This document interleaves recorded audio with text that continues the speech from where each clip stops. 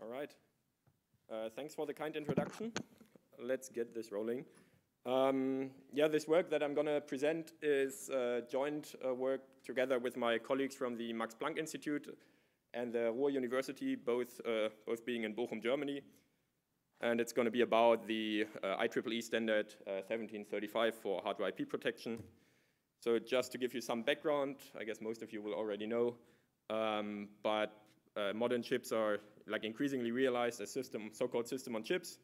That means that you have such a SoC that consists of dozens or even hundreds of different functional modules, and those functional modules are indeed called IP cores. You can see an example on the right side, like a sketched example with a CPU, some crypto accelerator, machine learning accelerator. So different functional components on one chip. And due to the increasing complexity and the time to market pressure, hardware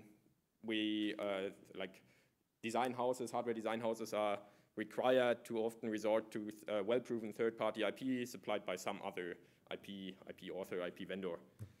All right, and of course, if you use third-party IP, there is some security challenges that arise with that. The first one, of course, being that the IP author, so the guy who made the IP actually, wants to prevent infringement of the IP or even its licenses. Second being that the user, so the person who takes the IP and incorporates it into their design, needs some kind of assurances on the absence of hardware trojans or manipulations. And of course, the tools that operate with the IP, that work on the IP, at the IP user's workstation, for example, you take like the IP core and you need to be able to integrate it into your design. So the tools need to be able to work with the IP that you get out of the box, operate on the plaintext for example, for synthesis, implementation, simulation, whatever. And this is the exact reason why IEEE 1735 was established. In some words on the standard, it's kind of an industry-wide standard, and it introduces a common format for ASIC and FPGA IP to ensure interoperability between different design tools. It's some kind of a transport encryption. So the IP is encrypted by the IP author, so the guy that created the IP, and is then sent over to the user of the IP, who then loads it into the design tool, and the design tool moves on to decrypt the IP within memory. And as I said, it's industry-wide, so it's implemented by all major tool providers, for example, Synopsys, Cadence, Siemens, Intel, Xilinx, and many more.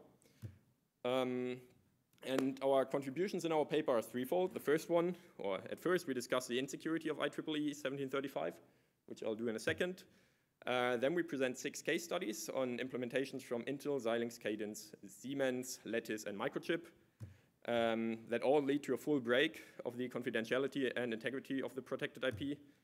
And in the process of doing like the case studies, we stumbled upon 3 RSA white box schemes. And if you don't know what an RSA white box is yet, you'll find out in like 5 to 10 minutes. But we successfully attacked those white boxes and were able to like break them. All right, some words on the encryption and decryption of IEEE 1735.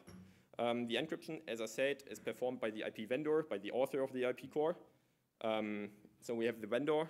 The vendor creates some IP core and generates an AES session key. And then the IP core and the session key are used to encrypt the IP core using AES. At the same time, the tool vendor, so the guy or the company that supplied the design tool, publishes one or more public keys, RSA public keys actually. And these public keys are then used to encrypt the session key, and both the encrypted session key and the encrypted IP core are combined into something that the standard refers to as an envelope. On the decryption side, so within the IP user's design tool, so on the workstation of the IP user, this envelope is again split into the encrypted IP core and the encrypted session key. Then there is an RSA private key that is embedded into the design tool, and this is loaded from the design tool and used to first recover the AES session key, and that AES session key is then again used to recover the plaintext IP.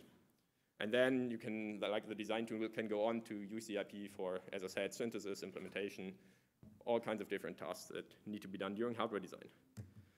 So the problems with the standard, I'm having a couple of quotes here that come right from the standard document.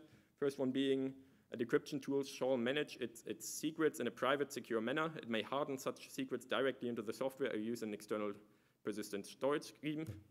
Of course, the RSA private keys are kind of a valuable target for an attacker. If you've got those, you can decrypt any IP that has been encrypted with them. And in practice, you have like one or only a few RSA keys per vendor or even per tool.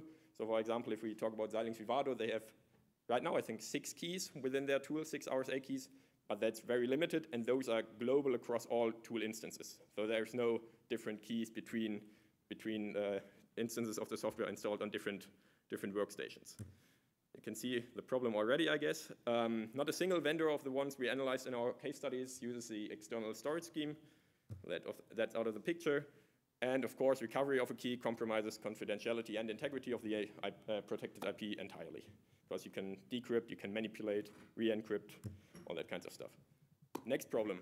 Between tool vendors and their users, an agreement for use of the tool should forbid tampering and reverse engineering without being granted explicit permission. Recall that this, like the design tools, are run on in an untrusted execution environment, hence on the IP users' workstations. And how IEEE 1735 tackles this is just by forbidding reverse engineering. And of course, like if you have an elaborate elaborate attacker with malicious intent, he's probably not going to be stopped by a legal agreement. And third, last but not least, if a disclosure happens because a tool is hacked, that is an implementation issue. Each tool vendor needs to decide what, if any, software protection technologies they will use here. So what they basically do is disregard the disclosure of IP as an implementation issue that is out of scope of the standard. They consider the protection of private keys out of scope, and they explicitly do not require any protections at all. But as I already said, like the RSA private keys are really the trust anchor of the standard. So what we wanted to find out then, our research question was, how is this actually done in practice? And this is why we looked at 6 tools. Those you can see here, from Intel over Cadence, Lattice, Siemens, Microsemi, Xilinx. So a wide range of larger companies and smaller companies as well. And what we've seen is that 3 of those companies did not protect their keys at all. Those are the top 3 ones. And of course, if you have no protections, recovery of the key is in the range of hours, sometimes even an hour only, or less than an hour. For the bottom 3 tools we analyzed, we have some form of protection that's actually increasing the further down the table you go. So for Siemens, we have only white box crypto, what I'm going to talk about in a second. And for the others, we also have code obfuscation and anti-debugging. And for those, the time to break was actually around the range of days to weeks. I think the strongest one was Xilinx with 2 weeks. Again, we successfully extracted all keys that we could find in the tools. And the problem here being that commonly hardware IP supports multiple of these tools at the same time. So for example, if I produce a key, an IP core for Lattice Radiant will always also use ModelSim from Siemens. And that way they need to support both tools. They need to encrypt their session key for both tools. And now even if Siemens ModelSim is somewhat secure, as long as Lattice isn't secure, the IP core is lost anyway.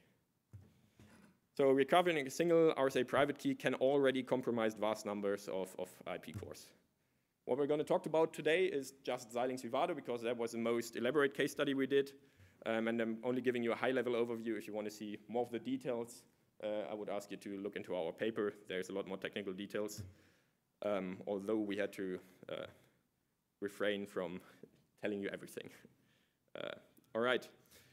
How we proceeded was that we started with identifying cryptographic subroutines by matching against function signatures. That means that for like open source cryptographic libraries, you can compile them and you can see how the function stubs look, the first couple of bytes of the function look, and then you can match that against the software you're analyzing and find where cryptographic implementations within that software reside.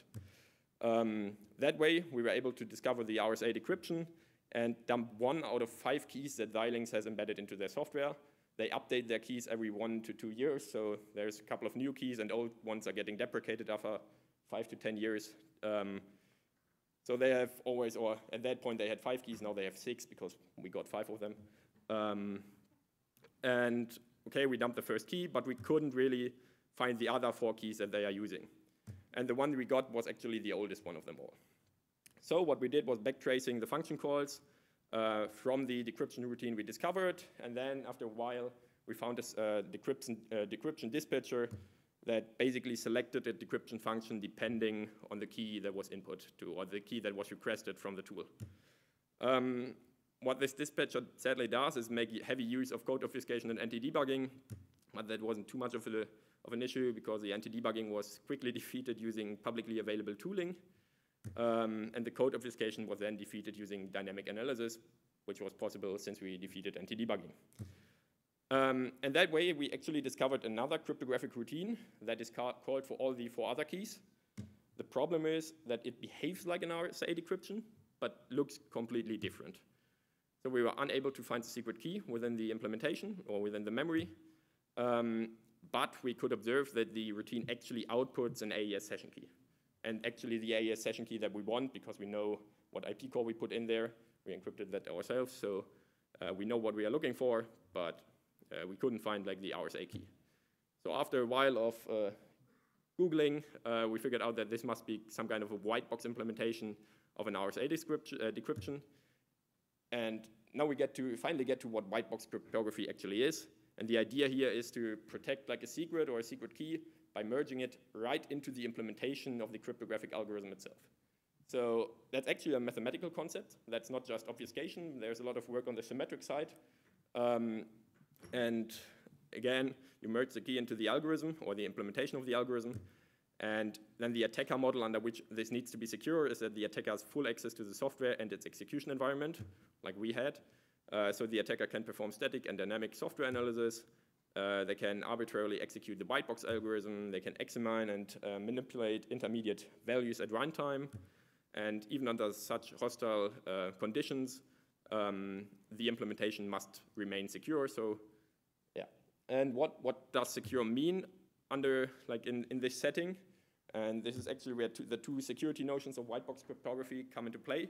The first one, that's a kind of natural one, security against key extraction. So if you embed or if you merge the key into the algorithm, you kind of want to prevent someone getting it out again. And this is what this is about. But then, of course, the question arises, okay, if the key is within the decryption algorithm, I can just take the decryption algorithm and run it to decrypt. So I don't need the key at all. And this is what is called code lifting. So white box, or the second security notion is that such white box algorithms should be secure against code lifting. So you should not be able to take the decryption algorithm out of the software it is embedded to. That can, for example, be done using hardware binding and stuff like that, but it's a kind of a hard problem in reality. All right, what we did for Xilinx, and again, we have a lot of details on the white box that Xilinx implemented in our paper, so if you're interested, take a look. There's a lot of math in there. But for here, I'm just going to say that we replicated the white box in Python, so we did basically code lifting. We performed code lifting. But what we also wanted to know is, can we get the keys out? So we wanted to analyze both white box properties, basically. And of course, like we generated an algorithmic description from the Python code and took that algorithmic description to go to Alexander Maik, one of the crypto professors at our university. And like 2 hours after we entered his office, we left with five RSA keys and have actually factorized 2048 bit keys in the process. So that was quite fast. And then in the end, you can use both the decryption oracle that you got by replicating the algorithm in Python or the extracted keys to decrypt any IP core that has been encrypted for Xilinx Vivado. Yeah, again, see technical paper for technical details. So conclusions, there's a couple. First, as you've seen, IEEE 1735 has some structural weaknesses that completely undermine its security. For example, it allows for extraction of the private RSA tools, keys of the design tool vendors, and subsequently allows for IP core decryption and manipulation. Hence, like the IEEE 1735, the standard is in dire need for a revision, and a revision is actually underway and was supposed to be published last year, but I think it was pushed back due to Corona. And within that revision, they must also make sure to protect integrity and authenticity, because in the talks with the vendors, we've actually learned that for some settings, integrity and authenticity are way more important than confidentiality. They must point out the significance of private key protection, and of course have a clear discussion on confidentiality and its limitations, because within the setting we are operating here, we will never have complete confidentiality. That's just cryptographically impossible. So what we can do is only implement raise the bar countermeasures. So use software protection techniques that should also be required by the standard to increase the economic effort of an attack. And in the end, we also have public key white box cryptography. And what we've also seen in our work is that it lacks public scrutiny. So there is 1 or 2 publications on public key white box cryptography only. But a lot of companies are offering different white box techniques. For example, RSA white boxes. So you should take all those implementations with a grain of salt and be careful about such proprietary solutions, and only deploy them with other software protection measures in place. And that concludes my talk. So if you have any questions, feel free to ask. Thanks for the great talk.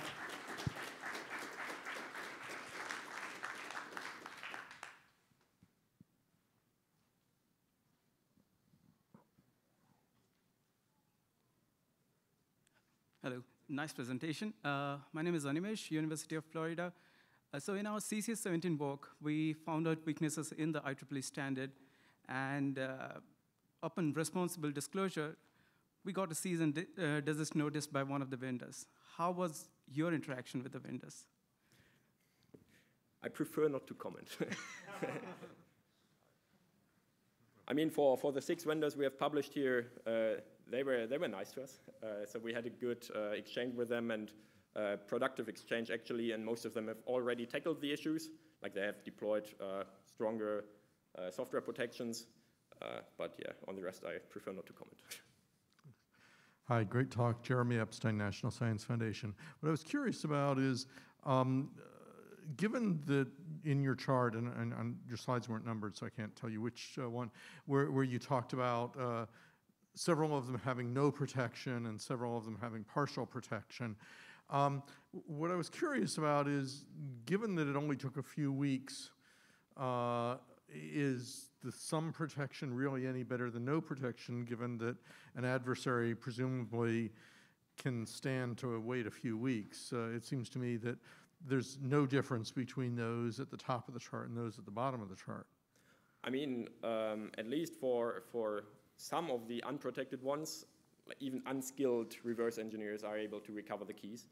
So, so there is a difference. For example, for Xilinx, I think the attack took around 2 weeks that we performed. Mm-hmm. They have improved their obfuscation, and our guess is that it would now take us months, if not longer, to actually recover the keys.